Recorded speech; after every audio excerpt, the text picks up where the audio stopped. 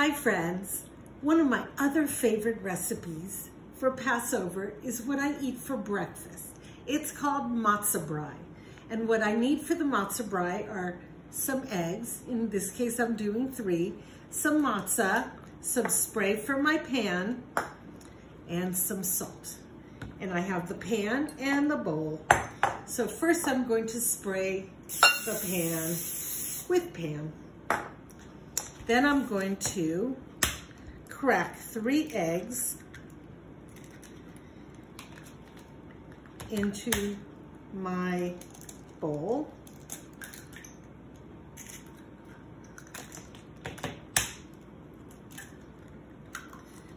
Now, I do put on, I forgot one ingredient from my refrigerator. Let me get it out. I do like to put a little bit of milk into my eggs. And now, have your mommy or daddy help you mix the eggs.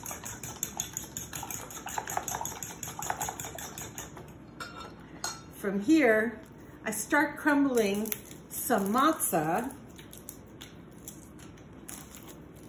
into my egg mixture.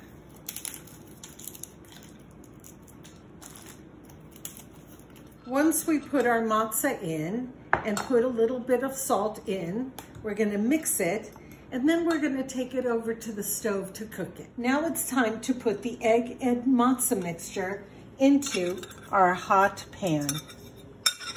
And you know how sometimes mommies and daddies make you scrambled eggs for breakfast? This is just like making scrambled eggs, adding the matzah.